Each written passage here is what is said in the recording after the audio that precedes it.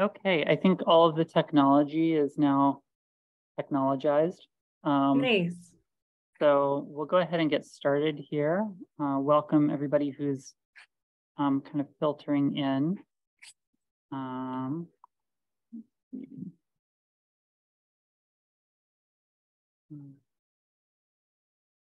Make sure everybody's getting in all right.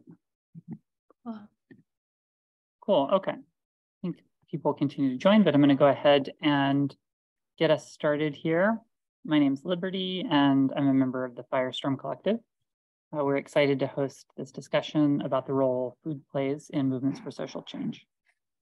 So Firestorm's a 14-year-old radical bookstore that's owned and operated by a queer feminist collective in Southern Appalachia on the land of the Cherokee people. We strive to feature books and events that reflect our interests and the needs of marginalized communities in the South. And we're also committed to continuing to do these events online and soon, I think, as a hybrid experience, both because we really love to be able to connect with folks at a distance, and we know that COVID continues to be a pretty major barrier for a lot of folks in our community. So we do events regularly, and over the next month, we'll be doing events on several topics that might be interesting to folks who are here tonight, including the emerging alliance between anti-trans feminists and the far right, the history of anti-racist action, the lives of sex workers, plus continuing an online reading group on Saidiya Hartman's Wayward Lives, Beautiful Experiments. So lots of great feminist content. If you're interested in any of those events and you want to sign up for them, you can check out our social media where we post about events, or follow a link that I'll put in the chat for our calendar. So please note that tonight we're using Zoom's Q&A tool. If you want to ask a question at any point, you can just go ahead and send it to us. You can find the Q&A tool at the bottom of your screen, or if you're on Facebook, you can just use the comment section below the stream. So let's get started. Tonight we're joined by two fantastic writers, Wren Awry, editor of Nourishing Resistance, Stories of Food, Protest, and Mutual Aid, and Alex Ketchum, author of Ingredients for Revolution, A History of American Feminist Restaurants, Cafes, and Coffee Houses. Thanks so much for being here. Dr. Alex Ketchum is the faculty lecturer of the Institute for Gender, Sexuality, and Feminist Studies at McGill University. She's the director of the Just Feminist Tech and Scholarship Lab. Her work integrates food, environmental, technological, and gender history. She's the author of Engage in Public Scholarship, a guidebook on feminist and accessible communication, How to DIY a Feminist Restaurant, and How to Organize Inclusive Events, a handbook for feminists. Wren Awry is a writer, editor, and archivist whose work ranges from researching and writing about the role of food in labor strikes, mutual aid projects, and revolt, to helping with community dinners at their local, collectively run social center. They've written about food for publications, including The Rumpus, Entropy, and Blind Field, a journal of cultural inquiry, and have facilitated various culinary writing classes, including garden poetry for first graders and a community workshop on queer food writing. Most recently, they've been digging through radical labor and zine archives to find materials related to food and cooking, and are learning to build archives on their own and in collaboration with others. So thanks so much, Alex and Wren, for being here tonight. I've been really looking forward to this conversation. I think it is sort of at the intersection of several of my interests, and then also I think is a good one for Firestorm for multiple reasons. Wren used to live in Asheville and spent a lot of time around Firestorm folks and at Firestorm. So it's really sweet and lovely to be able to have you join us with your book. And then Alex, it's also cool to see Firestorm get a mention in your book. So that was fun when it first got here, opening up the index and like flipping through to every page where Firestorm was mentioned, often alongside Blue Stockings, who are, you know, fantastic and wonderful. We love to see them there too. So yeah, I don't know, this kind of hits home in a lot of ways tonight. And I'm going to go ahead and pass off to Alex to share a little bit about her book. Thank you so much, Liberty, for that really kind introduction. And I'm so happy to be here. And thank you, everyone who's listening on Zoom and on Facebook. I'm joining you from Tiohtià:ke, Montreal, on unceded Kanien'kehá:ka territory. And while we're in virtual space, it's really important that we always remember that even the servers hosting our events are still connected to physical land and space. And the reason I want to begin with thinking through space is because my book, Ingredients for Revolution, speaks a lot about what it means to create feminist space and the role food has in that work. So I'm really happy to be speaking alongside Wren, whose work does an amazing job of connecting these themes as well. So I'm going to give a little bit of background about my book, how I got into it, and the kind of format. I'm only going to be speaking for about 12, 13 minutes, so we have lots of time for discussion. But this project focuses on the history of American feminist restaurants, cafes, and coffee houses from 1972 to 2022, so a 50-year period. And I started this project actually back in 2011 when I was an undergrad at Wesleyan University in Middletown, Connecticut. I was one of the co-organizers of the school's organic farm, Long Lane. I had founded the Food Politics Living Community Farmhouse, which still exists today, and about 15 students will live there at any time of the year. And I was taking feminist studies classes, history classes, and I was really interested in connecting my interest in food and feminism together.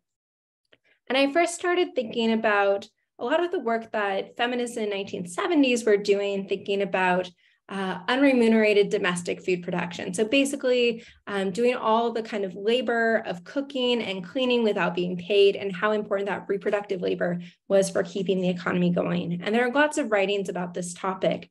Simultaneously, I was looking at what was really big, especially around kind of 2010, 2011, with the slow food movement.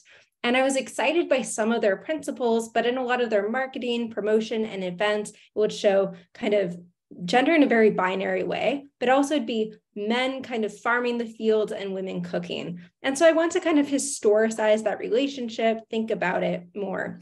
And while I was working on this project, some folks said, hey, have you ever heard of Bloodroot? And what they're referring to was Bloodroot Feminist Vegetarian Restaurant and Bookstore in Bridgeport, Connecticut. And I convinced a friend to drive me the 40 minutes there. And immediately I was just hooked. I was fascinated. And so part of that undergrad work, I wrote a little bit about Bloodroot. I also had the chance to visit the Schlesinger archive, which is part of Harvard, and look at some of the stuff from Bread and Roses, which was also a feminist restaurant, but located in Cambridge, Massachusetts. And I also went down to Sally Bingham archives at Duke in North Carolina. And I found out more about like other kind of confluences of food and feminism. I continued to be really excited by this question of what it meant to be a feminist restaurant. I moved up to Canada, to Quebec, and was looking at Canadian feminist restaurants. And then I did my PhD on American and Canadian feminist restaurants. And the book we're talking about today is focused on the US context. So what is a feminist restaurant? I wasn't interested in being really prescriptive with the way I was defining feminism, because those of you probably know that there's a lot of debates about different kinds of feminism. You know, there's socialist feminism, anarchist feminisms, Marxist feminisms, liberal feminisms, ecofeminisms, lesbian radical separatist feminisms, lots of different types. And I didn't want to be in the position of saying, this restaurant embodies feminist values and this one doesn't. Rather, I was interested in restaurants who actually call themselves feminist in either their title, in their marketing, in their advertisements, things they produced, or in oral histories. And so when I started to look into this, you know, I knew about Bloodroot, I knew about Bread and Roses, and I had heard about Mother Courage, which was the first feminist restaurant I could find in the United States, founded in 1972 in New York City. I knew about those spaces, but I really wanted to find more. And I did this by a lot of different methods, actually. Part of it was I went through every lesbian and feminist and kind of women's archive, women's movement archive, and LGBTQ archive in the US and Canada. I contacted all of them and asked like what they had, because it's not something that really shows up normally in finding aids. I went through pretty much every edition of the Gaia's Guide or Gaia's Guide, which were women's travel guides. Women was code in that language for like queer and questioning and lesbian women. I also went through the Dameron's Gay Guides, the Dameron's Women Traveler, lots of different kind of local regionalized guides. I did oral histories. I went through thousands of issues of feminist periodicals, lesbian periodicals, queer periodicals in their articles and advertisement sections. I really got a lot out of ephemera sections and archives because there would be sometimes a business card or a poster. I looked at the tour schedules of traveling performers that were part of like the women's music movement, which was basically, again, kind of a code for lesbian. And so through this work, I was able to assemble a list of around 230 spaces. In 2013, I first launched the initial version of the directory on my website, the Feminist Restaurant Project, and I invited folks to tell me what's missing, like where can I find out more? Are there other places I should look at? And that was one way I kind of found out about other spaces. Through that, I built different versions of my maps over time, and it's kind of color-coded. There's ones I'm sure were feminist restaurants, cafes, and coffee houses, and ones that might have been. It's a pretty simple color coding, but it's because sometimes all I had was the name in a directory or a business card, so I can't verify.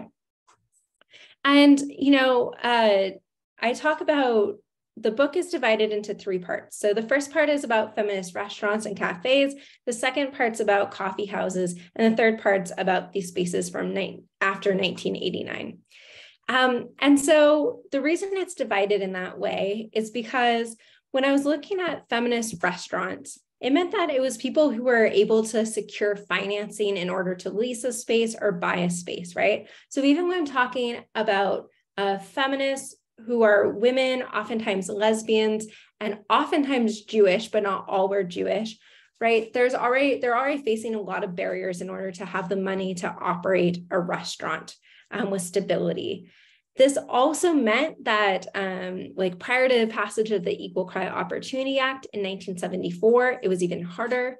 And so this meant even greater barriers for women of color who are lesbians and feminists, oftentimes from working class roots, trying to start these spaces. So you see, most of the spaces that were restaurants and cafes were founded by white women and Jewish women. Not all, but many. But I wasn't just interested in this question of how food built community and fostered a larger sense of solidarity and political activism within like white feminist movements. And by looking at coffee houses, which is the second part of the book, I was able to look at a larger diversity of founders of these spaces, because coffee houses, I know that sometimes like a restaurant will call itself a cafe, and a place that sells coffee will sometimes call itself a coffee house, right? Like it's kind of difficult to differentiate between these terms. But the way I'm using coffee house in the sense of the book is what we would kind of call a pop-up today, or just, you know, it'd be like recurring or sometimes one-off events, which would have coffee and sometimes tea, sometimes snacks, and there would be dances and music and socializing. So because they didn't need a permanent lease or to own the space, this opened up opportunities for a greater number of people to participate. The book from the first 2 parts of the book are really focused on 1972 to 1989, because even though I don't like the kind of framing of second wave feminism, of this kind of wave metaphor, which has problems because it really maps on to kind of white women's involvement in feminist movements, 1972 is when the first one was founded, and I wasn't ready to really get into the 1990s because feminism is transforming in different ways, but many of the places that were founded in the 70s and 80s kind of start to close by 1989. The third part of the project really looks at the kind of arrival of these new feminist spaces, many founded throughout the 2000s. And there's a particular upswell around 2015, 2016, when former President Donald Trump was trying to gain popularity. And there's this real motivation to really mark a space as explicitly feminist. And because I was looking at places that were marking themselves as explicitly feminist, this is when you start to see more kind of coming up again. To be clear, there's lots of places that are social justice restaurants, anarchist restaurants, but I'm really looking at places that are markedly calling themselves feminist restaurants. The book looks at how these restaurants fostered community, supporting musicians, artists, plumbers, electricians, people in the trades. Speakers would go from place to place and so forth. So it's really also a history of this kind of feminist culture at that period, and tells the history of feminism at that time, like some aspects of it that aren't always covered. It speaks to this kind of tension that we sometimes see between food and feminism, although I found many of the restaurants weren't necessarily responding to that initial question that I had about dealing with unpaid work within the home. But they were more using food as a way to create community. I talk about definitions of feminist food, which I'm happy to talk about more. I'm just trying to be mindful of the time. So I hope we kind of jump into those questions more of what makes food feminist. And I also really am interested in the ways that feminist restaurants have changed over time. So they tend to move from kind of an emphasis on lesbian space to queer space. They tend to be thinking more gender inclusively. It's not to say that all the spaces in the 70s and 80s were trans exclusive, because they weren't, but they tend to over time become more trans inclusive as a whole. And there's kind of a move towards multi-revenue streams of selling not just food, but also books and like other things to kind of create a bit more stability. So that's been 12 minutes. So there's so much more we can talk about, but I want to give space for Wren so we can also have a robust conversation. So thank you, everyone. Thanks so much, Alex. I'm really excited to get to ask you a few questions about your book in a little while. I loved it so much. And so I'm going to talk a little bit about this anthology I edited. You can kind of see it. It's called Nourishing Resistance, Stories of Food, Protest, and Mutual Aid. And it is over 20 different pieces, mostly essays and articles, but there's one poem and there's one short story from all over the world. There's a concentration of stories from the United States, but we also have contributors from Canada. We have contributors from Argentina, South Africa, India. So sort of drawing on Hong Kong. So drawing on more of that international perspective as well. And just sort of asking this question of like, what role does food play within social movements, both today and historically? And I got interested in this work, like so many folks who came up as young anarchists and punks. I started going to Food Not Bombs when I was in high school. And Liberty and I were talking earlier that we went to the same Food Not Bombs chapter, which was the one at ABC No Rio in New York City. And I loved it, and it got me really excited and really plugged into a bunch of other things. But I didn't really think specifically about the food aspect of it for a really long time. It was more like, this is a cool, exciting thing to do. And now this can lead to like other things, like books I want to read or like protests I want to go to, you know? And then a few years later, I was working on a direct action campaign against mountaintop removal in Appalachia. I lived there for about a year and a half, and then I continued to work there pretty intensely for 2 more years. And one thing I would find myself doing often was helping to cook breakfast in the outdoor kitchen that we had. And it just seemed like I was continually being drawn to these spaces of cooking and these spaces of nourishment. And that's something that a few years later, when I was living in Tucson, which is where I live now, I really started chewing on and thinking about. And so what I did was I started doing an interview series that was on a blog hosted by a friend. It's sadly now defunct, but the interview series is called Nourishing Resistance. And I started by contacting people that I knew. I contacted my friend Cheshire, who's the first interview in the book. I contacted some of you, if you've been involved in like environmental movement work, you might know Grumble, who is an amazing movement cook, whose piece, he was very, very busy. So it was hard to get his piece into the book. But I will hopefully be able to like reprint that as a zine at some point or something like that. And then from there, and then I also started talking to people in Tucson that I knew. And from there, I would always ask, like, who else do you think I should talk to? And so that project grew until it was about 12 interviews. And at that point in time, I started slowing down a little bit. There was a lot going on, but it was always sort of in the back of my mind to do something with those. And then the opportunity arose to edit this anthology. I pitched it to PM Press and they picked it up. And I think that initially they anticipated that the anthology, or like the initial conversation that happened between the person connecting us and PM Press, mentioned that the anthology would mostly be these interviews. And I just thought, like that would be awesome. But what if I just like pitched my dream anthology? What would happen then? And so that's what I did. And so I pitched a project that would also include new writing and new work in addition to those. And they took it. And so from there, I invited all of the interviewees to either have their interview included or to write a new piece. So some of them you'll see as interviews, and other ones of those interviewees have new pieces that they've written. And then I also did a call for submissions, contacted people I knew, friends of friends. And then also a few pieces, I spent like months of my life just reading everything I could get my hands on. So there's some reprinted pieces that I just like fell in love with from various magazines and websites. And so it was sort of like a hodgepodge process where it was all being drawn from these different sources. But my goal was to put together an anthology that had a lot of different voices coming from a lot of different perspectives and places, and talking about the many different ways that food is either a medium for social change in and of itself, or as a part of protests and mutual aid movements. And I think that might be all I have. So I'll pass it back to you, Liberty.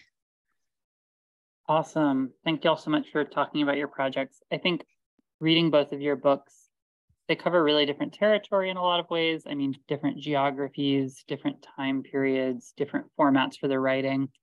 But they were great in conversation with each other, because what comes through in both of them is y'all's passion for food research and like social movement archives. And I think that makes them like a great pairing. So I know that y'all have some questions for each other that you kind of brought, some discussion prompts. I've got a few questions, but why don't, Alex, if you wanted to kick us off just with any reflections or questions you might have related to Wren's book, I think we can kind of do an exchange of questions. For sure. So I think I'll start just like saying like one thing that I see as kind of a confluence of our books, and then I have a question off of that. So I loved reading this book. Folks who are listening, if you haven't read it yet, it's such a great resource. It covers so many different topics, and there were like a series of pieces in it that I was like, oh, this is speaking to these themes in my book, and oh, this is speaking to these themes and stuff I look at, like Nico's piece and Dawson Collectives and Madeline's piece. Especially, right, because they're covering kind of queer food and working collectively and all of that. But the book itself seems to be also arranged kind of thematically, but it's not marked into separate sections. And I was wondering, in terms of when you were organizing the book, if you have this kind of like internal structure that you're thinking in your head that you used to lay out, or if it's just that like I was seeing those kind of themes, like kind of like a section on queerness, a section on labor, a section on, so forth. Totally. So I actually spent a lot of time in the order. I had this document and I would like change things constantly. And one thing, I've been doing some events. I did a book signing on Saturday, and then we're having an event tomorrow with Nelda Ruiz, who's one of the two other contributors who are from Tucson. And her piece is the last piece in the book. And I moved that piece from the front to the back, from the front to the back so many times. And I eventually decided that it just needed to be the note that the book ended on. If you have a chance to pick up a copy, she ends on this incredible question that felt really important to have there. So I did spend a lot of time trying to figure that out. And it's funny that you noticed that, because there actually are sections, and they're just not marked as discrete ones, because it felt like there was too much overlap to kind of have a heading. So probably about the first half or the first third of the book is really talking about contemporary projects. So things that are going on today or in the very recent past. And then and in more of an article format, right? And more of talking about, not necessarily from third person, because so many of them are written by participants, but sort of in that more direct nonfiction way, writing about, how these projects came to be and what they do. And then there's a shift into kind of the more, maybe what I would say is the more personal. And that's where a lot of those queer pieces come up, not because, queer life and queer food isn't public, but because these pieces in particular felt like they had a bit of that personal edge, that, that story about food that happened in the author's life. And then from there, shifting into histories, which I really nerd out about. I'm a huge history nerd. My dream in life is to be a historian someday. So that section was really fun to work on. And then I moved sort of into futures. So thinking about these last two pieces that were explicitly future looking, and then Nelda's piece, which gestures at the past, but then like very intentionally moves toward the future. So yeah, thanks for asking that question. I feel like you can feel the like themes like going, but I did like totally also not to mark them, because it does allow the reader to then like make different connections in different ways versus being told them. So I thought that worked really, really effectively. And I'm wondering if you can speak a little bit about, you like talked about the structure earlier a bit, and how some of it was based off of these interviews you did. But I'm wondering if you can speak a bit about how you think through your interview questions, kind of structuring it, what you leave on the editing floor, or if it's all included, and how you dealt with it if it felt like people were talking not enough about food, or is it all about food even when it's not about food? Totally. Yeah. So the interviews are actually pretty edited. And that editing was done in collaboration. So I would send a draft back to the person I interviewed. Chess's interview, Cheshire's, which is the first one, they actually wrote the whole thing. And so you can kind of feel that written style in it.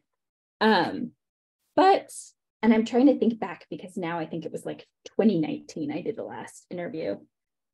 But I had some questions that were the same, right? Like I always wanted to ask people what their favorite dish was, because I thought that would really bring food to life. Whereas some of them were more specific and more related to the work that each person was doing.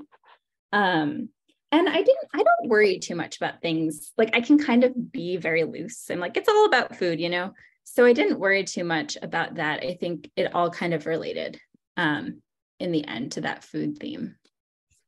Yeah, or hopefully did. And are you thinking of like you're expanding your piece to be like a larger project in of itself, because you said about like your interest in history and stuff, like, is that kind of like the roots of a growing project, or kind of an area you want to explore more? I haven't thought specifically about that piece. I just finished another short article that hasn't been published yet. That's about, I stumbled across the newsletters in the archives here at the University of Arizona, where I'm a staff member of the Tucson Food Co-op, and cool. Which is now a very bougie, it's like an independent Whole Foods. But at the time, back in the 70s when it was founded, it was super radical. And I actually thought a lot about that when I was reading your book, because you're working with a really similar time period of materials. So like some of the facsimils that you published in your book, the images, like that art really called to mind some of the stuff that I was looking at. So I have a short piece that I just finished that was about that collection specifically, and trying to make the archives a little more visible. Okay, awesome. Cool. Yeah, so I haven't thought about this specifically so much, although it did end up being this, why I'm doing some work around very like just starting around like histories of Italian American anarchism in food. Okay, and I think that started with that one little section in that piece where I talk about the women who would gather trash. So super cool. Kind of was a seed. Yeah. That's amazing. Yeah. I mean, I have so many follow-up questions about that too. Yeah. I don't want to put you on the spot too much, but do you know Kate McKinney's book, Information Activism? Because I don't think I maybe do. I maybe was just actually flipping through that the other day. Because like, yeah. I mean, just in case, in terms of like use of like newsletters and stuff, highly recommend as like a reference. And for other folks attending, like read our books, but also read that book. Totally. Yeah. And I really wanted to ask you, I have a bunch of questions I want to ask you, cool. But one of them was about how, one thing I really loved about your book was the way that you didn't kind of, it's not like a hagiography, right, of these restaurants. It's a really honest look at them. You talk very frankly about some of the shortcomings around class and race and about, you know, trans participants and gender nonconforming participants. And I was wondering if you could speak a little bit about what that process was like, because sometimes I think as queers, as feminists, as radicals, we want to be able to present this history that's like just cool, but people aren't actually like that, right? We're like messy and complicated and we mess up. And so, yeah, I was just curious about your process of figuring out how to write about these restaurants, which were amazing places, while also writing about the ways in which they didn't, you know, they maybe weren't perfect. Yeah, thank you so much for that question. I think it's like, as you said, it's complicated, and it's especially complicated when you're doing oral histories, which are essentially interviews, right? So you actually get to know people. So you also want to make sure, like, you want to be respectful of them, but also tell parts of the history. I think part of it, so I teach in a feminist studies program, and I've been teaching, like, even when I was in grad school, TAing and teaching. And sometimes I would find that people would like talk really dismissively about the work that a lot of feminists did in the 70s and 80s because of its shortcomings. And so for me, I want to show, like, look, they've done amazing things, but they weren't perfect.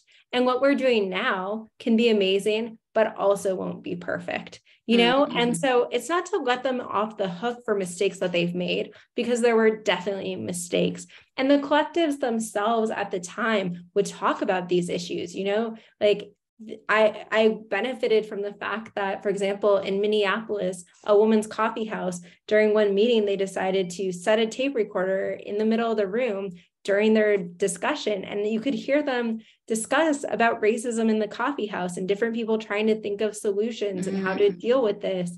And, you know, I think it's like, I benefited from hearing that. I think we do the past a disservice when we either paint it as completely broken, or that we forget that the people we're talking about are complicated individuals who, yeah, they were running these coffee houses or these restaurants, but, you know, they're also picking up groceries. They might have had kids or parents or doing caregiving. They might have been taking classes, you know, they went and saw movies. Like, they're complicated people. And I want to show that complexity.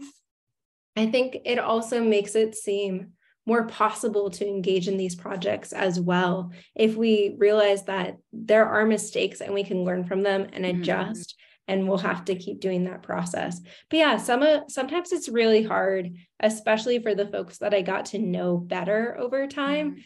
And sometimes that's nice to have that mixed method where I have the interviews and I can point to some things from the interviews, but I can also point to archives where the people aren't presently still living or aren't still presently running this space, to point to other themes. It creates this kind of balance in which I can allow for that openness and conversation without being too like not praising them too much, but also not dismissing their contributions too much.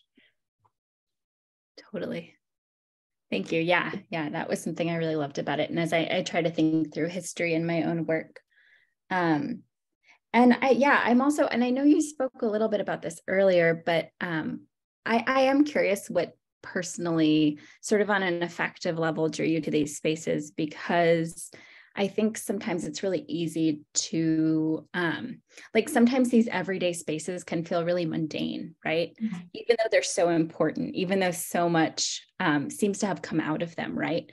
But compared to, like, you know, some of the more like protest focused elements of the women's movement, of the queer liberation movement, of gay liberation movement, the restaurant or the third space or the coffee house can feel, you know, kind of like, why are we spending our time on this? And yet, as somebody who, you know, grew up spending a lot of time and thinking about growing up, like I'm probably still growing up, so early 20s too, in spaces like Firestorm and like Blue Stockings, thinking about the connections between those earlier restaurants and the spaces that exist now, Yeah. And just wondering what drew you to that? Yeah, for sure. Okay, so I think I have a two-part answer. I think part of it was that, so I mentioned I started this work in 2011, and I was out as bisexual, queer, like I came out as bisexual at the end of high school and started using the label also of queer, like during university. But I didn't actually realize really until 2018 when I was wrapping up my like PhD that like, oh, this really was like me search. Like instead of just research, and that I thought, oh, wow, these really were the spaces I was looking to find and couldn't find.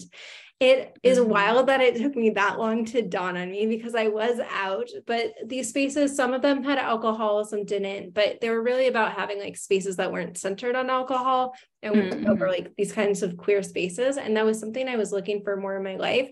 And I do kind of laugh at myself because I even published an article called "The Place You've Always Wanted to Go But Never Could Find," which was a line that a space in Toronto called Clementines actually used. So I don't talk about that in the book because this book really focuses on the US context.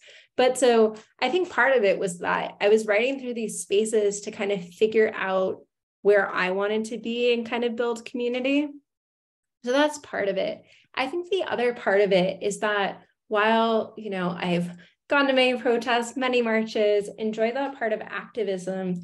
But I do think that one thing I like about histories of cafes, coffee houses, also bookstores, I talk a bit about bookstores, but it's not the emphasis of the book, is that these kinds of businesses are in this really kind of challenging position because our society is capitalist and they're trying to deal with the everyday of needing to pay the bills and function while also live through their feminist ideals.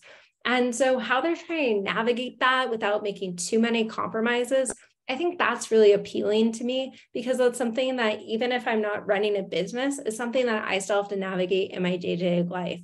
So I think trying to like work through like, how can you be feminist under capitalism is really, you know, a challenge. And this is something that continues to be like a challenge for other kinds of feminist or social justice oriented businesses today and kind of spaces and organizations today. And to be clear for folks listening that haven't read the book yet, this kind of feminist restaurant isn't the same thing as like the girl boss feminism of like, get to the top of the food chain and be the CEO, you know, it's a very different way of trying to like think through feminism and capitalism. Oh. Yeah. And then I'm curious about the ways that you, or maybe some stories from interacting with the archives, because the archives are such a big part of this book. You like really make them visible in the text that you're drawing on archival documents. Awesome. I'm so glad you brought that up. Okay, I'm a huge archive nerd. So for anyone listening who isn't into archives, I'm sorry. But so one thing with the archival work that's like important to point out is that just in the same way that it's a challenge of like finding out histories of a place that was only open for 6 months or 18 months, right? Because not that much would be kept. There's also the kind of like biases in archives in terms of who was collecting, who thought something was valuable enough to keep. And so that's kind of an ongoing challenge with trying to do this research, right? Because whoever's doing the collecting has their biases, or if it's like a larger archive, like, you know, a lot of times they didn't even collect like queer history, feminist history, lesbian history. I'm not trying to be anachronistic with the word queer, but I'm just kind of using it as an umbrella to speak to you right now. Yeah, I mean, for me, my work as a historian is I love going to the archives. Last week, it was our winter reading week for the university I work at. And I spent my whole like break going to archives and doing book talks because it's just my favorite thing. If you've never experienced it before, for like, I know you have, Wren, but I mean, for folks listening, I highly recommend seeking out your local LGBTQ archive because they're oftentimes community archives and oftentimes can be a bit more approachable, and you can like go through physical materials of past organizations or booklets or periodicals. Sometimes you can listen to like digital or audio kind of like media.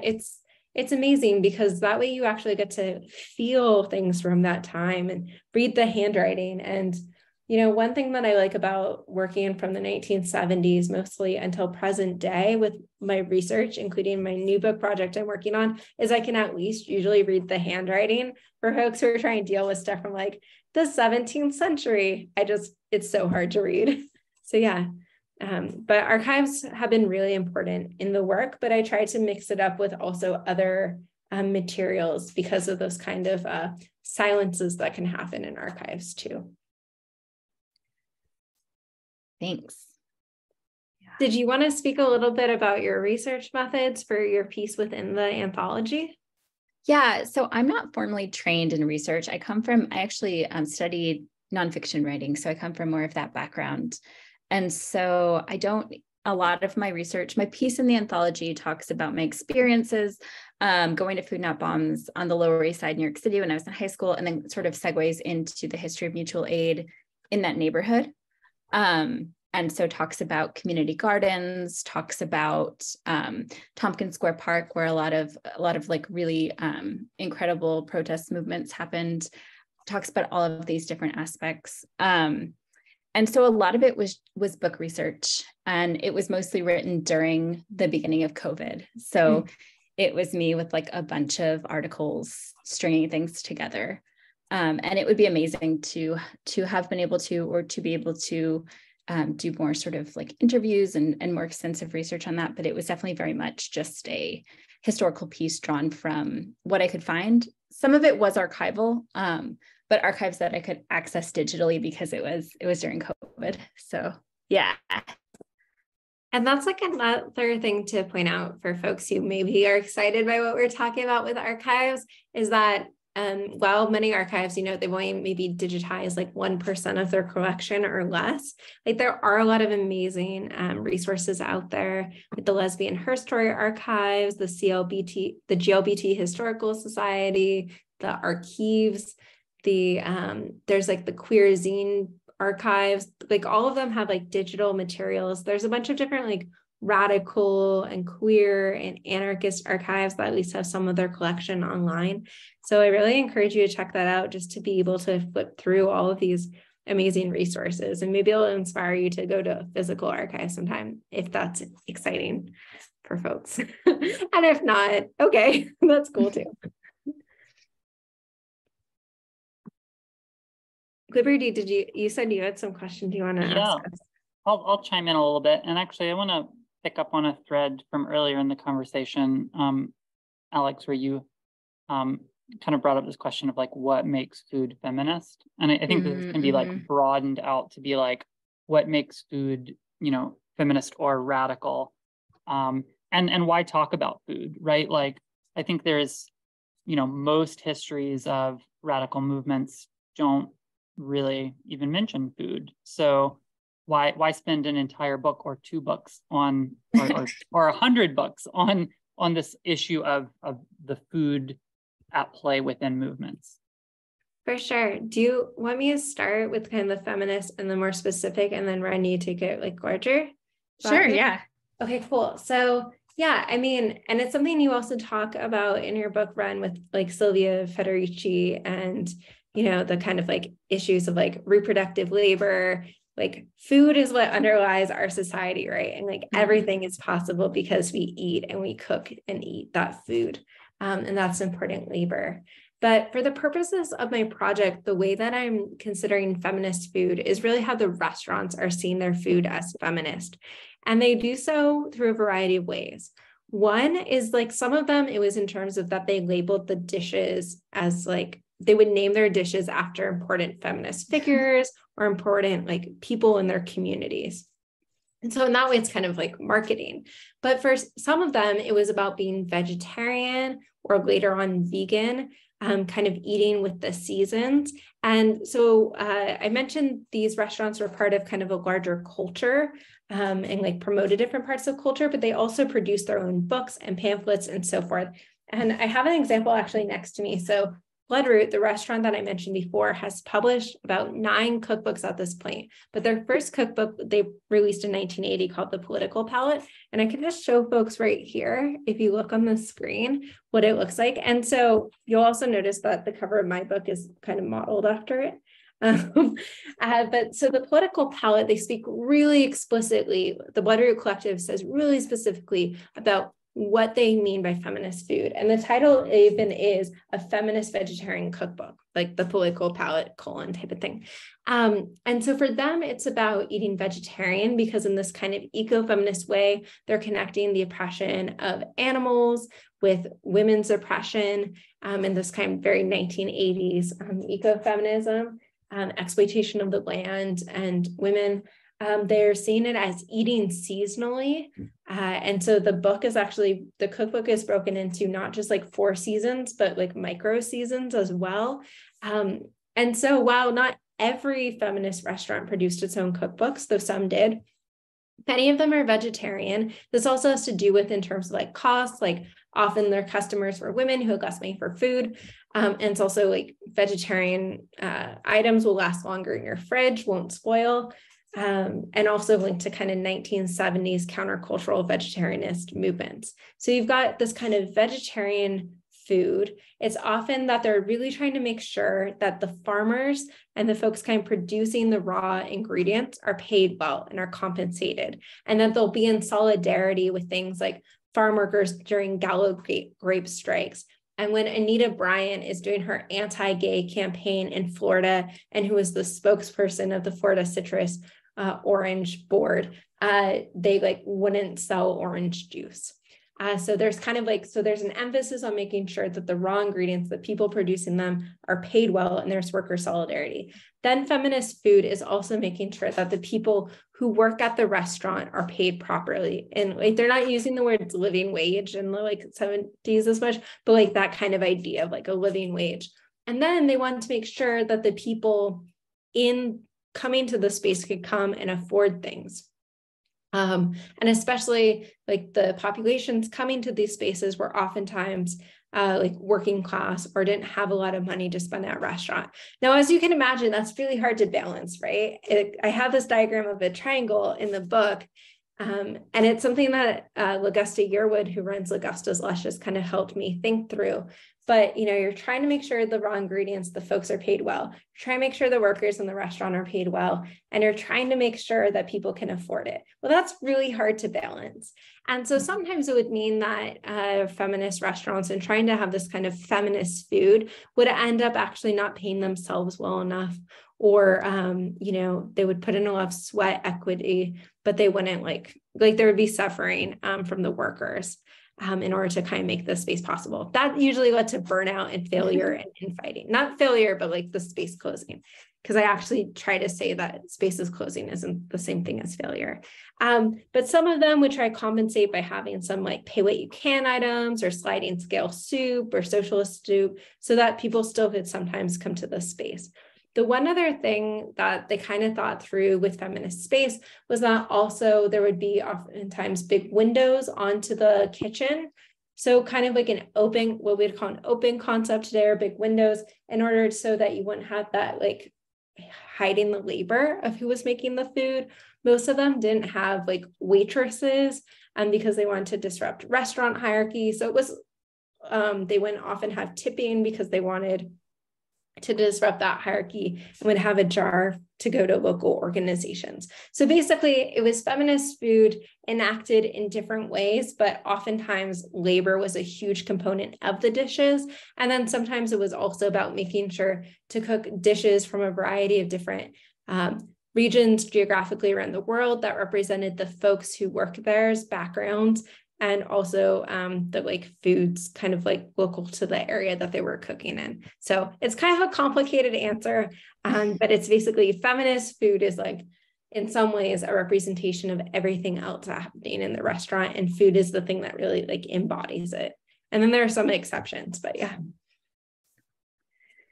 Yeah, I feel like I really came to this question of like what, you know, is food radical? Can food be feminist? Can it be radical? Sort of a little bit like the opposite framing.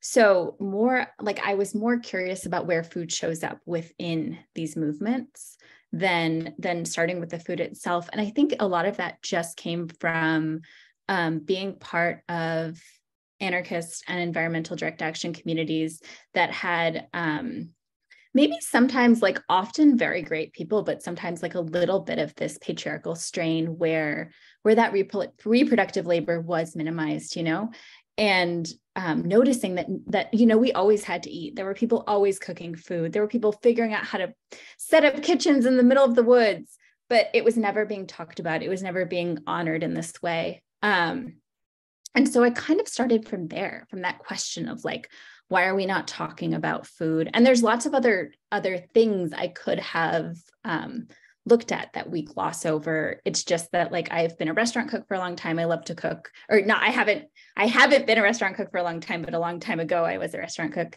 and I love to cook and I love food. And so that kind of became my starting place to kind of see if I and others, that because this book was so collaborative, it wasn't just me, it was so many people, could make that tiny intervention where we could kind of say, you know, food is a part of these movements and a part of these projects.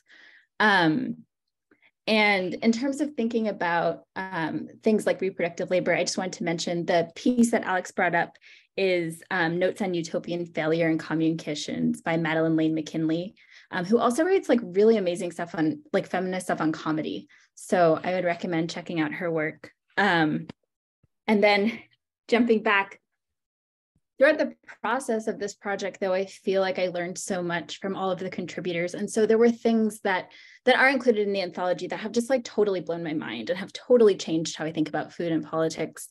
And one of the pieces that's included is actually an interview that's a reprint from Lao San, which is an online website.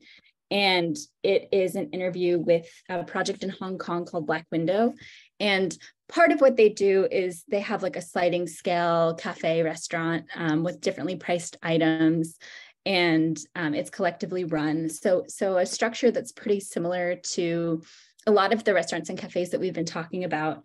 And that was like cool and exciting and what drew me in. But then there's this one paragraph in the interview that has really influenced my work since then, as somebody who's like part of a collective where we do a lot of food stuff. And, you know, as somebody who like, I like to put out little zines about food, just sort of as like a fun thing to do. So if it's okay, I want to read, it's okay that I read this paragraph, I'd love to share it because it just really influenced me. So in the restaurant, we've always treated food as a form of media, but one with its own material specificity. That's why when I cook dishes from the Middle East or India or Africa, it's not simply about exposing others to cooking cultures that are foreign from our own, but also about estranging myself from my own customary culinary habits, learning in a very material and tangible way about how other cultures relate to the preparation of food and the philosophy behind their handling of ingredients. I want to be respectful of that and ask that others are too, which is why I tend not to tone the food down and translate the dishes to suit local palates. There's also the fact that the food functions as a media in quite another way to alert people to what's going on around the world. If there's an upheaval in Lebanon or in Palestine or in Belarus, we might try our hand at learning how to prepare something from the region, accompanied with a post about what we think about this or that uprising. So that's something that's been really influential to me, thinking about like how to bring food into things that are happening that are about like specific resistance movements around the world. So. That's amazing. And I mean, I love that piece. Like the two pieces you were just touching on were like some of my favorites in the book. And also when I was reading Madeline Lane McKinley's piece, that also reminded me of, there was this comic in the 1970s called Adventures of Alt-Man, like Alternative Man. And it's basically this woman is like cooking and cleaning for her family, and Alt-Man like flies in and is like, let me take you away from this drudgery. And he flies her to a commune. And then she's at the commune and she realizes that now she's just cooking like a lot of lentils, but she's not just cooking for her kids and her husband, she's now cooking for the entire commune. Mm-hmm. And she asks the men to like take part in the cooking, and they say, sorry, I need to write my manifesto about gender dynamics in the home. And like they're all there, like all of them are like writing about how like they're all of their own political actions and aren't doing that work. And then she says, oh no, I've left like this one life for this other one. And it's basically the same. So I can try, I'll send it to you. I had it in my like undergrad thesis, but it's a comic that sticks out to me all the time. And just how so many different radical movements, as you're talking about, are oftentimes very unradical when it comes to kind of cooking and cleaning and the stuff that keeps us alive.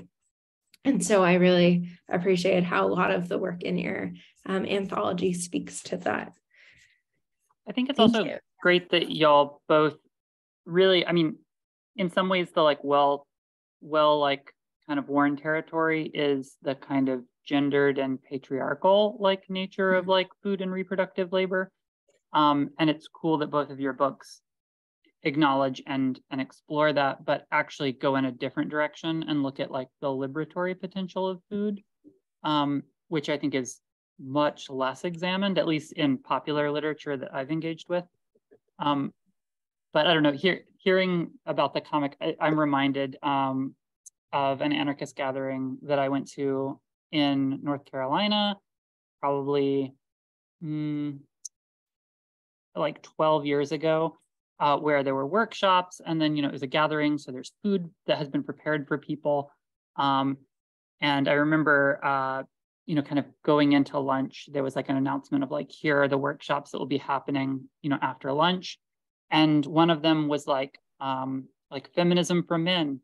And, so people were kind of like signing up for workshops, and there was this like feminism for men workshop that was going to be happening after lunch. And so then after lunch, they announced where all the workshops are, and they're like, all right, feminism for men is in the kitchen. You're going to be washing the dishes. And, I think it's like, it's funny because we do, I also think about like the Crime Think poster that like, I know at least Wren, you are familiar with, I'm sure, of like kind of this theme of like who washes the dishes. I mean, it's kind of a related concept to who does the labor in the kitchen in terms of food preparation. And I know in my experience, like this question of whether or not food preparation can be liberatory is like, it's kind of a sticky one. Like, because I've always really valued and appreciated kind of the role of creating food for people and sharing meals as a form of like creating hospitality and like solidarity. And at the same time, it's super real that like anyone who has worked in food service has experienced food service as like extremely oppressive, even if you love food. And like, I don't know, it's cool that Firestorm is in your book, Alex, but also I'm like, we aren't a cafe anymore. And one of the reasons why we stopped running a cafe, and it was not a sudden decision, it was sort of a gradual decision. But in 2018, we really were like, we're done. We're not running a cafe anymore. And one of the reasons is that we had a space where there were two registers, one for a bookstore and one for a cafe, and they were within eyesight of each other. And members of our collective could just watch the same customers be so lovely and pleasant and communicative in the bookstore, and then walk over to the cafe, same person, same day, same mood, and just be incredibly demanding and unpleasant to whoever was working in the cafe preparing, coffee, beverages, or food items.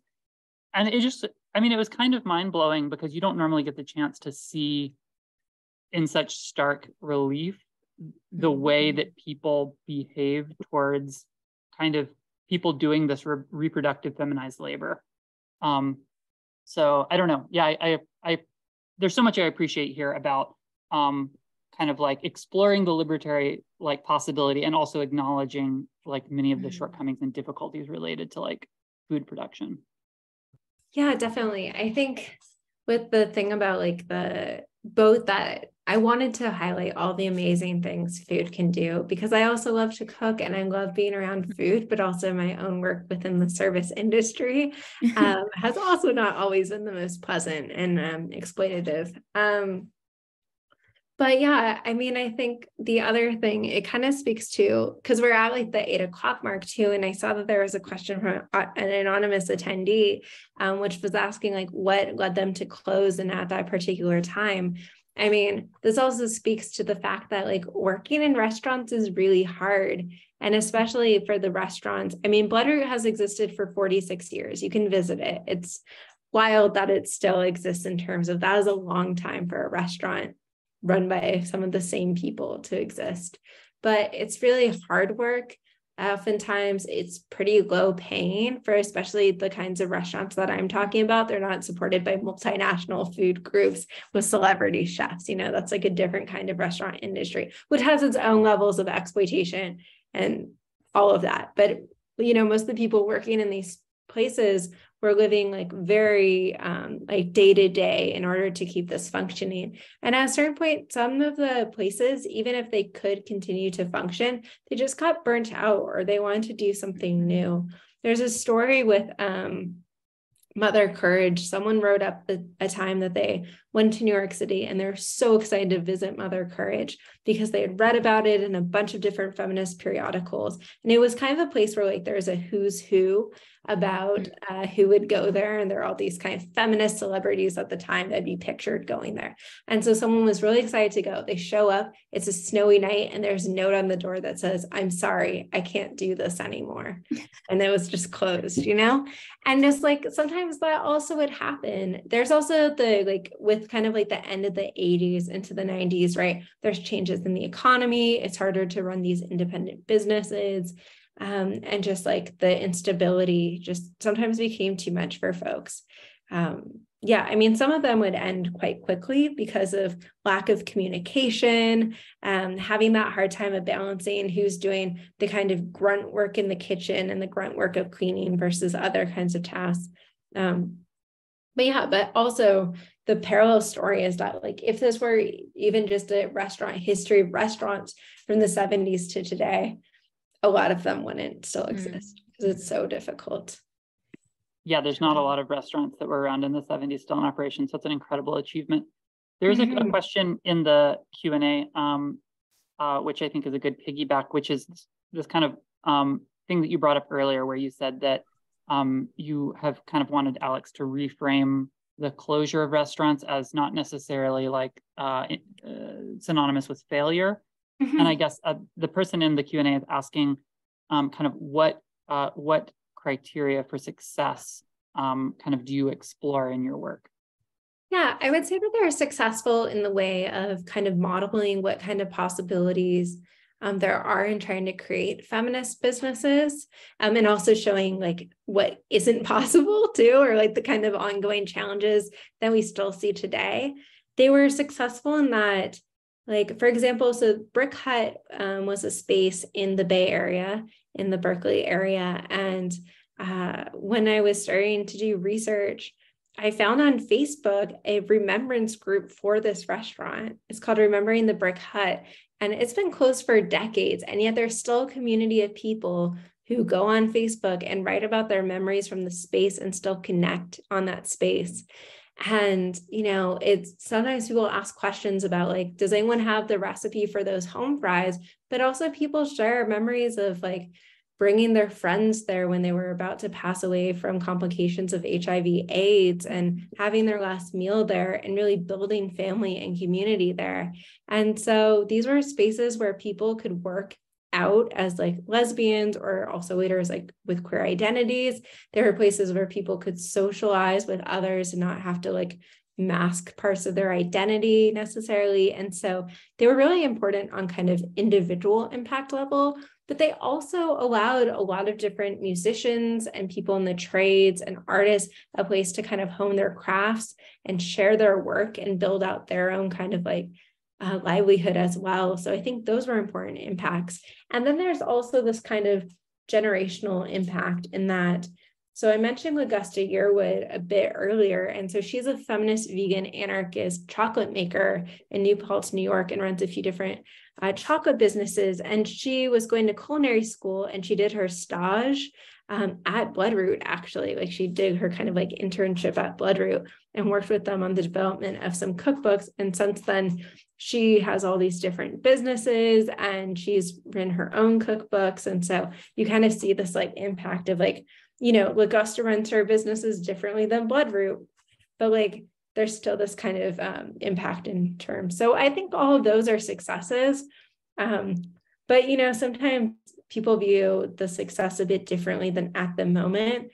there were some interviews with folks who, I talk about this one person, Marjorie Parsons, who was part of the Common Woman Club in Northampton, Massachusetts.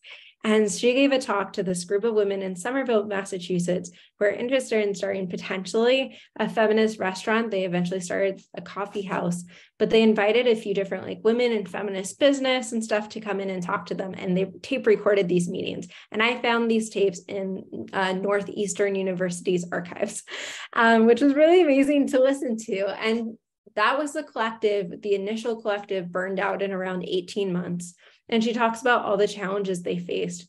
But at the end, there's this moment in her talk, after talking about all these stresses about money and all this infighting. And she says, like, for a while, there was a place where I could be an like out lesbian and live out my values. And now the new collective that's taken over the space, that's like running the business a bit differently, they also have this space. And she says, like, it like brings me to tears to know that this was possible. So even for people who felt that burnout, just the fact that they knew that they were able to make this happen for some point in their lives continued to move them. I think that in itself is a success. But Wren, I'm wondering for you, like how this question of success pans out within the stories in the anthology.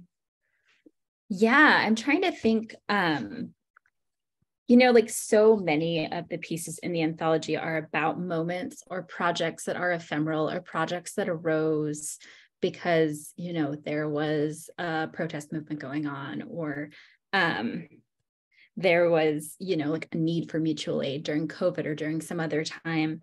And so it's hard for me to think about that and also very few of the projects that are spoken about in the anthology are businesses. And so from my perspective, at least, and from what people have written about, the success is really like the doing of the thing, right? Is having those pop-up kitchens in Delhi during the Shaheen Bagh women's movement protests, which a writer named Purdi Gupta writes about, or, having these kitchens that pop up during disasters, or, creating these community gardens, some of which don't last forever, but like while they do last, are able to, feed neighbors in areas that might be food deserts or might have experience a lack of access to food due to like racism and classism, which Mayam talks about a lot in this interview on farming as a practice of abundance and liberation. And so I think success, at least in my mind or my perspective from the work of the individuals who contributed to the anthology, is just that, that idea that these things were possible. And they maybe won't continue forever or weren't intended to continue forever, but they existed at some time, and they showed a world that was different than the one that so many of us are living in on a day-to-day basis. So, yeah. And in my experience, the people who run these pop-up kitchens in, like you said, at like protests, and I mean, or for disaster relief, there's such a culture around it. I feel like it is such an identity, of it's not just people who like, everybody draws straws, and some people like run the food bus. It's people who really have like cultivated incredible skill and relationships and resources, and there's something very enchanting about it for sure. And I know, as someone who doesn't like to show up to a space and not have a role or like something to do, like being like, let's go chop veggies in the kitchen. And then inevitably there's a community around that. I mean, you get to the kitchen and you're chopping carrots, but you're also part of the culture and the conversation that oftentimes is really, it's both part of the larger like movement, but also so distinct. And I think that, I don't know, it can really shape your experience of those spaces. Absolutely, yeah. So both of y'all's books kind of end up talking a lot about food in relationship to like criminalized identities, which I thought was kind of like an interesting thing. And you've already talked a little bit about oral history and archival research, but I'm curious if you'd be interested in saying a little more about kind of how why oral history is so important when you're looking at criminalized histories. You know, both in the case of Alex, like looking at like queer folks who maybe had to code their like restaurants and guidebooks, you know, using the term women instead of the term lesbian. You also mentioned, I think, in the introduction that the history of the LGBT like bar scene is like often kind of written about as like a criminalized history, which makes a lot of sense. And then Wren, at the same time, I think there's a very different type of criminalization that shows up again and again in your anthology, and one that I think is familiar to folks living in Asheville. In some pieces of it, I mean, obviously there's lots of different types of criminalization, but the way in which the actual distribution of food itself can be criminalized.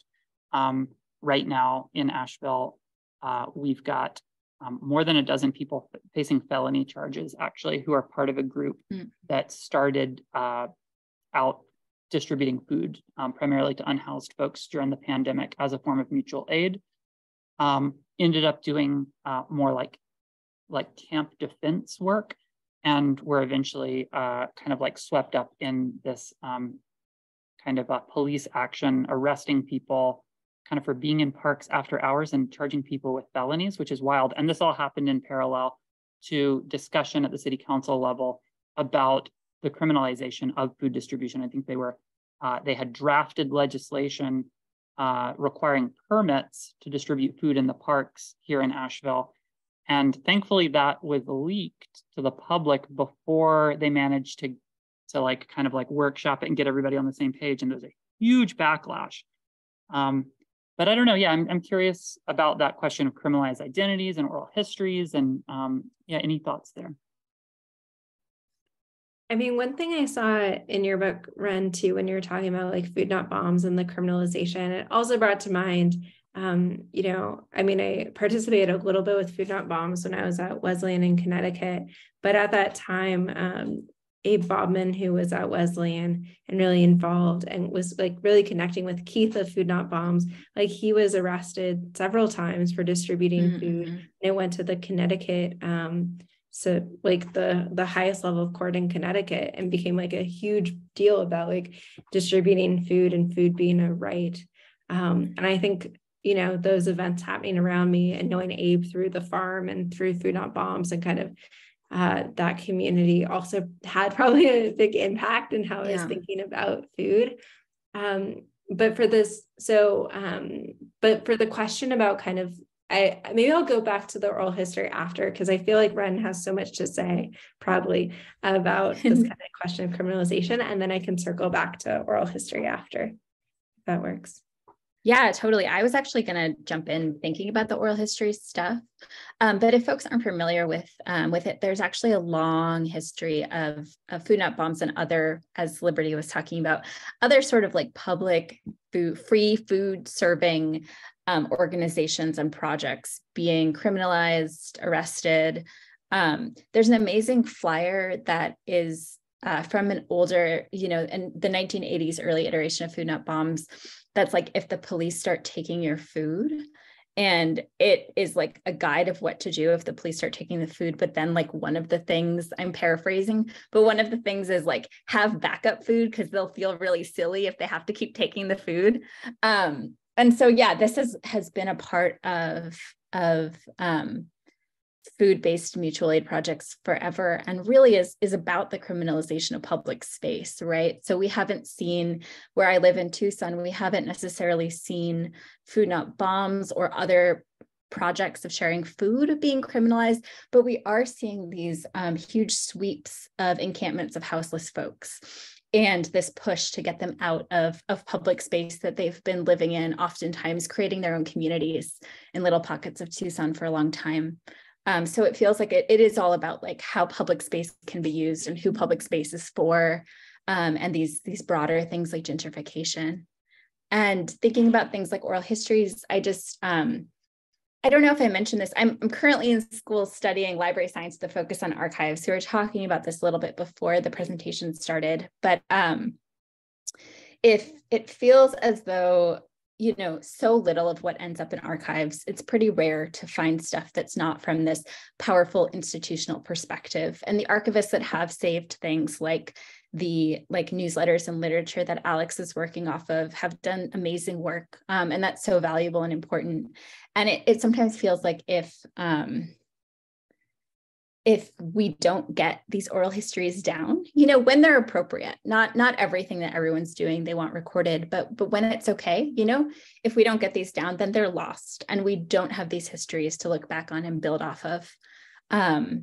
And so that's actually like a huge impetus for me starting the interview series, but then also for wanting to edit an anthology of written pieces was like, how can we keep these stories in some sort of form that they're accessible to people in the future? Yeah, definitely. And with the oral histories, right? So like it also fills in some of those like archival gaps that we have. I mean, like that's basically like what Wren was talking about, right? And then, you know, one thing that it can be really valuable too is that sometimes oral histories are then deposited to archives. So I conducted a lot of original oral history interviews for this book, but I also benefited from some previously done oral histories from folks who had passed away before I even started this project. And in one of those oral histories, there's an interview related to Mother Courage. And this was really important because it was about how Mother Courage did essentially, like they didn't have enough money to just start the space themselves. And so they were working with like their friends and their community for people to give them kind of tiny loans that they plan to pay back within a short period of time. And because of their connections with local journalists, one kind of wrote about like this idea of like kind of microfinancing this place or kind of crowdfunding the space or doing like mini loans for the place, and how maybe this is like a new way we can found like women's movement projects. And this article was really excited, but this actually brought like regulators down on the founders of Mother Courage who were saying like, hey, you're breaking the law, you're not doing these things right, we're going to arrest you, you have to return the money, right? So even just like any attention on trying to form a business in a new way brought on this regulation. Another place where kind of this tension with kind of government officials and issues, not necessarily in criminalization, but like these restaurant founders facing like legal barriers was around zoning permits and the ability to also get liquor licenses. Basically, anytime that they had to kind of come into contact with like regulatory bodies, that's when there was strife. So many of them would try to avoid that. And so would choose not to serve alcohol just so they didn't even have to try to deal with that force. And as Liberty was saying, a lot of that history of, especially when I started the project, a lot of the histories kind of around lesbian bars was really kind of focused on, especially kind of working class lesbian bars in the 40s and 50s. And that was really a history of like like how it's written is really a history of like kind of criminalization and the way that like the police interacted with these spaces. And we even see that like going further in history, kind of newer histories of lesbian bars that have been coming up are having a little bit of a different focus, but there's still kind of like that underwriting current of the work. So I think that, and also one other time I can think of like off the top of my head in my book is that some of these spaces, you know, there was like a sign on the door, and like when Selma Miriam started Bloodroot, her mom said, there's no way you can put feminist in the title. You're going to get a brick through the window on the first day you open, you know? And that never actually happened for them. But in some spaces and some places, it wasn't possible for there to be a sign. And I have an example of this tiny women's coffee house in a small town in Minnesota that take place in a cookie bakery after hours. And it was about 15 women would meet up and, you know, they would eat the leftover cookies and hang out. but, they could have like the blinds closed and stuff like that, because many of them were school teachers. And if it was known that they were lesbians, they would be fired from their job, right? So again, the way that like the law isn't protecting like lesbians and queer workers, that's kind of where it comes up. And I learned about that also through an oral history project that is housed at the Treader, and those are digitized too. So so I also want to shout out the amazing work of other historians in collecting these oral histories and making them available. And there's this there's the LGBTQ digital collaboratory, which links about a bunch of other like oral history projects that are LGBTQ centered. So if people are looking for resources to find out about others in like especially different like localized areas, that's a great resource for doing so. Alex, did I see that you did or were doing an event at the Lesbian Archives in New York? Oh, so last Friday I spoke at Blue Stockings, but during the day I went to the Lesbian History Archives just to do some research on my third book project. Oh, that's awesome. Cool. Yeah, that's a really incredible space. It was so cool. Yeah. I loved being there. So yeah, it was awesome. So we're getting close to the end of our time together. And Heather in the Q&A had, I think, a fun question for us, which is, it was directed specifically to Wren, but I think this is a universal question, to kind of share a favorite dish. I guess this is a callback, Wren, to your recurring interview question. Totally. I don't think it was entirely a fair question for me to ask because I'm someone who's like incapable of having favorites. But yeah, thinking about it, I think the general, I make my own pasta from scratch. And I think pasta is a really cool food that has a lot of really interesting histories about it. And everything from, there's this pasta called cappellacci de Briganti, which is in the shape of these hats that were worn by brigands in southern Italy who have been cast as sort of like robbers, highway robbers, and some of them were, but there's this whole stratum of like peasants who were resisting the unification of Italy and takeover from sort of the wealthier north that get lumped into that, right? So there's this long history, this long, very complex history of resistance. And there's this pasta shape that actually is a nod to the hats of the brigands, to things like the fact that there was this whole strain where like the fascists in Italy really hated pasta because they thought it would like slow down, they thought it was feminist or feminine and slow, and they were, all about machines and fast and all these really creepy fascist stuff. And so making pasta became sort of a form of resistance. So yeah, there's a lot of really interesting histories around pasta that I really like to nerd out about. So I think like, I know that's a category of food, but I would say that that's my favorite. Awesome. Okay. I think I might answer this in terms of like what my favorite like dishes from a feminist restaurant cookbook, because I love tacos more than anything. And I kind of put anything in a corn tortilla, like for many meals a day. But in terms of like, but I don't think that's as exciting of an answer, except for that I grew up in Southern California and I just love to put everything in a tortilla. But in turn, because that's the food that's most comforting to me. But there's this recipe for chocolate devastation cake from Bloodroot. And this recipe has been really important to me because I was like this keen undergrad. I'd written my thesis. I brought copies for Selma, Miriam, and Noel Fury, who have been part of Bloodroot since 1977, 1978. Noel joined a few months after the collective started. So I think we could say she's like an original, but, and I brought them a copy and I was really kind of like nervous, and they gave me a piece of the cake as like the celebration of it being over. And then when I had to defend my PhD, so at the end of the PhD, you've done courses and exams, and then you spend years writing this long thing, and then you have to defend it in front of people who ask you questions for hours about it. And I didn't tell my supervisor I was going to do this, but the chocolate devastation cake has a sourdough base, which is a little bit rare for a cake.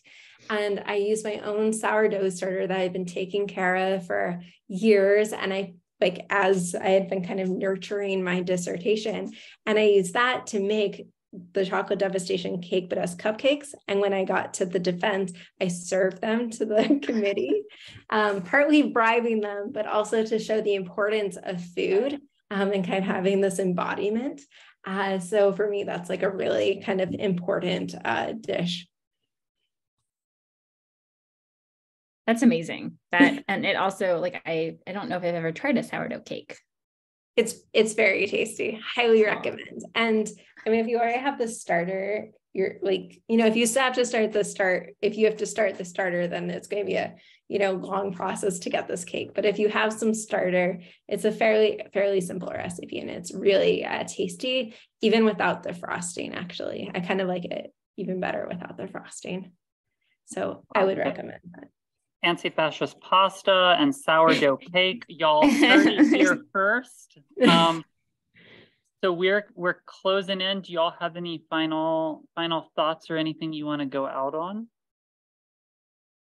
Well, I would encourage people to read Wren's book. It's great. I've been teaching every other year a food, gender, and environment course, but I'm going to teach a feminist food kind of more lecture course instead of a conference next fall. And I'm really excited to use some of Wren's book in that class. Oh, yeah. I'm pretty excited. Their essays and pieces in it are fantastic. So I hope people read that book. And yeah. And likewise, I've been recommending Alex's book to lots of people just in my everyday life. And I would strongly, strongly suggest reading it. And also, yeah, I am so grateful for all the contributors to the anthology. They produced amazing work. So really encourage you not just to read this book, but read their other work as well. So.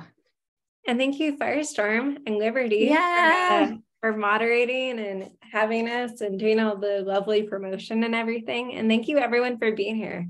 Yes, thank you so much.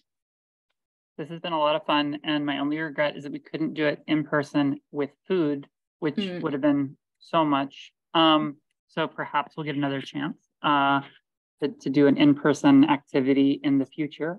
Maybe not all three of us at the same time, but certainly please let us know if there's a chance where we can host and do an additional follow-up conversation with food present perhaps at Firestorm's new location when we move this summer. So I think on that note, our time together is over. It's been such a pleasure. Thank you, everyone. And we'll see you all again soon. Please do pick up these books. They're fantastic reads. Awesome. And order them from Firestorm. Yeah. Yes, please do. Awesome. Cool. Thank you so much. All right. Good night.